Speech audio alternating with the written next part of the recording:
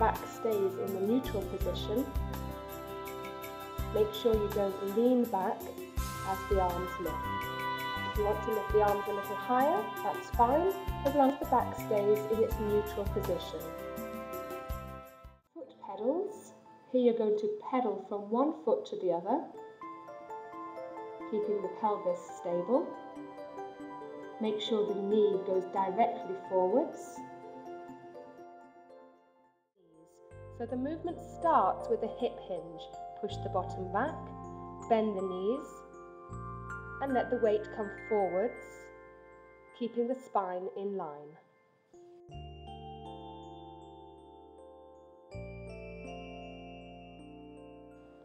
This is a movement that we learn to learn the correct lifting technique to avoid back injuries. So breathe out as the two arms go behind the head. Again, keeping the shoulder blades on the floor and trying not to stick out the ribs.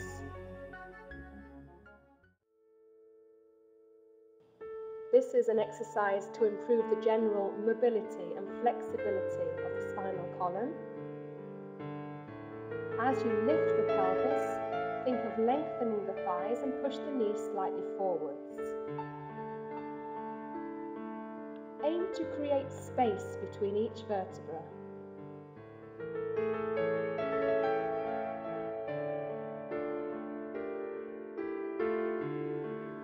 To make the exercise more difficult, when you arrive in the bridge position, you can lift one heel, lower, and then the other heel, making sure that the pelvis stays at the same height throughout. As both feet are lifted, the lower back is now flat on the floor, the abdominals held in towards the spine. This exercise can be done with the head on the mat or with the head and shoulders lifted.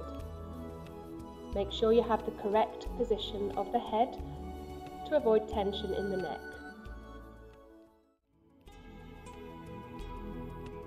If you have a little bit more strength in the abdominals, you can extend the legs slightly lower.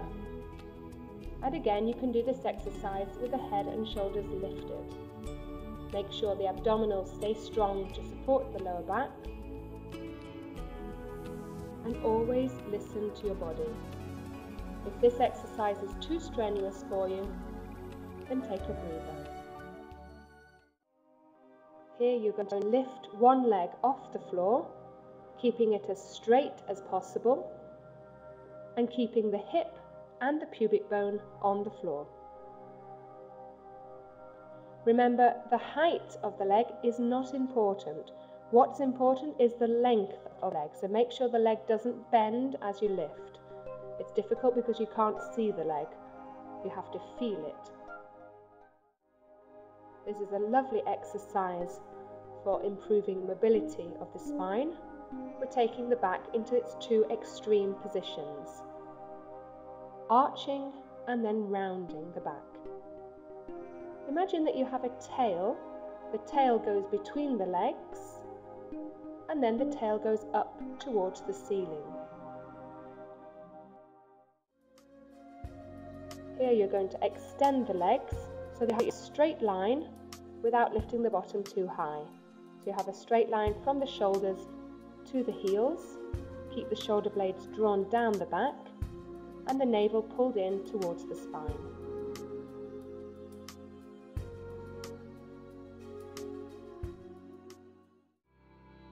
Without lifting the leg too high,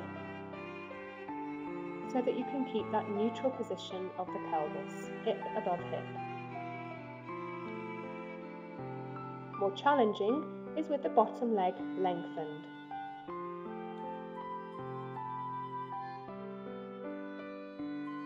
Breathe in and lift. Flex the foot, breathe out and lower. Sit as tall as possible to start the exercise. Then curve the lower back to form the letter J. The shoulders and the chest open. We're gradually going to make the movement bigger to form the C shape, Keep the C shape as you move forward, and then the letter I from the base of the spine up towards the top of the head. It's only a small circle, keeping the body stable.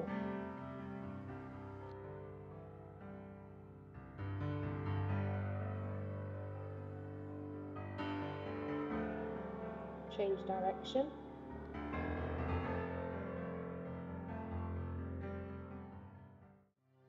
Lift the left leg, take hold of the left heel with the right hand, open the left hip, and pull the foot towards the shoulder and then across to the right side.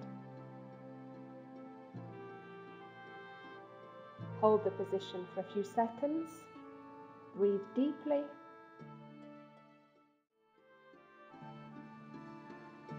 Make sure that you don't arch the back, but think of lifting the pubic bone up towards the ceiling in a posterior pelvic tilt. Flatten the lower back. Lateral stretch. Take one arm over the head and bend to the right side. Again, make sure that both hip bones stay on the mat. Change sides. Breathe out and stretch to the other side. You feel the stretch down the sides of the body. And come back to center.